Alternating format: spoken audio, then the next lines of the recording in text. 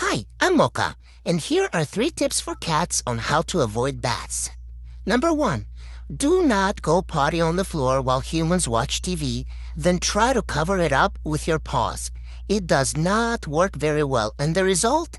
Bath. Number 2. Do not eat your sister's food which doesn't sit well with your tummy. You're gonna get fast caca, and the result? Bath. Number 3. Be careful where you step after going potty. You'll end up leaving chocolate paw prints all over the floors, and the result? Bath. Now go out and stay bath-free out there, my friends.